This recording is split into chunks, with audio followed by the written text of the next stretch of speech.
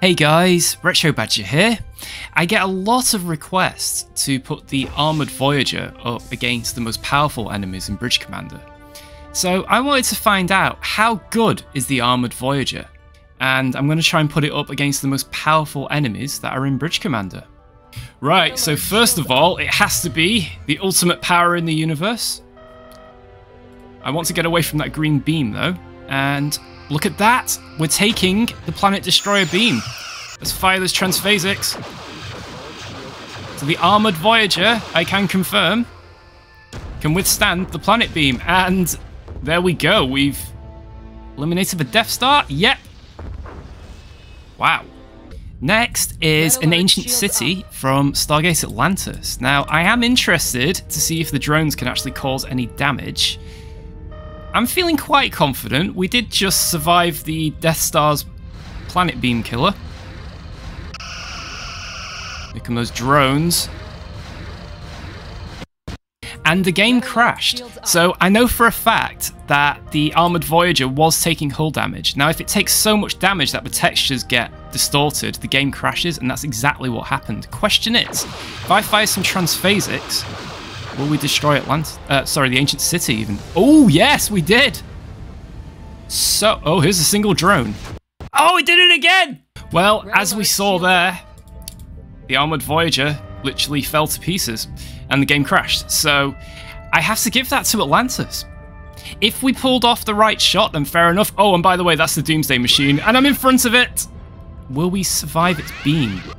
Oh, are we deflecting its beam?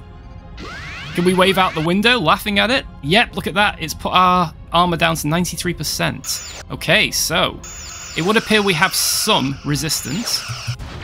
Let's fire a transphasic, and boom. I get the feeling it didn't use its beam properly. I just want to be 100% sure, as I don't think it used its beam that effectively. Although, hang on. There we go. And we're draining. No, look at that.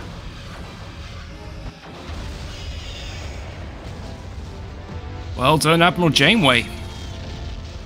Okay, next up is the Voyager J. It just had to be the Voyager J. Will their weapons be able to actually cause any damage to us? I'm interested to see.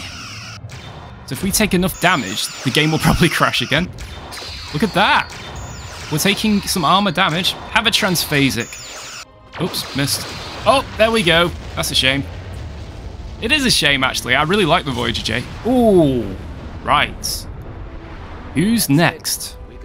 Okay, so we have the Quantum Torpedo version of Deep Space Nine. Now, I tried this with the Husnock warship and Deep Space Nine, and they did critical damage. At least the Husnock warship did, as the game crashed. However, let's see how the Quantum Torpedo version does against this armor. But so far, ooh, sparks. Now, I don't know if this will be a one-shot job, as usual. Oh, here we go. Here they come.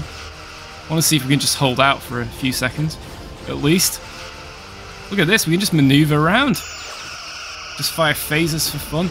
So, DS9's phasers aren't doing too much damage. The Quantums, the armor is holding. Wow. Look at that. Let's fire a transphasic. And... what? Okay, well I think you can all guess what happened there. The game crashed. Of course it did. So, let's just fire from a distance. We know that Armored Voyager can take the punishment. In fact, will one torpedo do it? Oh, yeah. Hey, look at that. The docking ring lights are still there. The promenade lights, sorry. That's it. Assuming that was a Quark's bar somewhere in there. I have been reliably informed that a Ferengi Marauder was seen warping out. So I think we can all assume Quark made it. Either way, I was impressed with the Armored Voyager's performance. It's a shame that the game is so unstable, but hopefully that's answered some questions. Well, thanks for watching, guys. Bye for now.